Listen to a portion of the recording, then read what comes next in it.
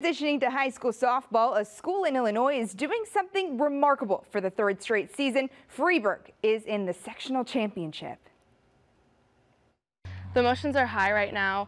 We're coming off a big win from yesterday, but we also have to play in the sectional championship on Friday, and we're not looking past that. The Freeburg softball team is back in the sectional championship after a 7-3 win over Salem. They're boasting a 32-1 record, and over the past few years, this team has stayed dominant. In 2021, they made it to the super sectionals. Then last year, the state softball tournament for the first time since 1985, when they got their first and only title. I feel like everybody stepped up as the season progressed from the first game with losing Edwardsville. Freeburg entered the season with the assumption this would be a rebuild year, but they say they simply reloaded. One of the players who stepped up, Sam Rolanitis. She's been the starting pitcher in place of Lizzie Ludwig, who now pitches for Kansas. Rolanitis can also hit. According to the St. Louis Post-Dispatch, she leads the area in on-base percentage and slugging percentage. It's the whole team as a group, from the girls on the bench to the girls on the field.